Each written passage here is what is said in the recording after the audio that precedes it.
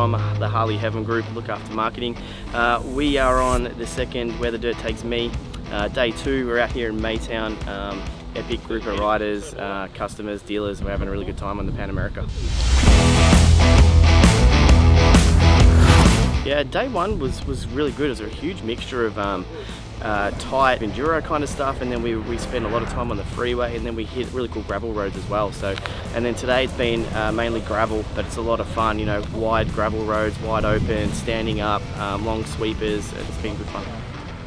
So I've spent a bit of time on the Pan America. I had one all summer. It's a great bike to ride on the roads, a really good commuter. Coming into this ride yesterday morning, I'm not going to lie, I was a little bit anxious, but the nerves settled really quickly, and this thing can handle just about anything.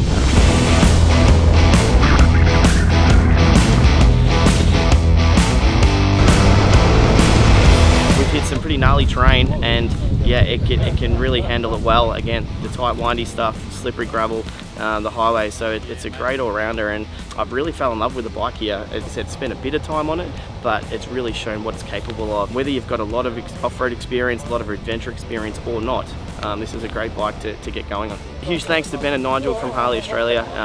It's been a lot of fun. We've got a great group of riders here, and yeah, I really appreciate the opportunity. This is kind of like bucket list kind of stuff, you know. Not very often with young family you get to come out and do this stuff midweek, so it's yeah, it's a great opportunity, and yeah, thanks a lot.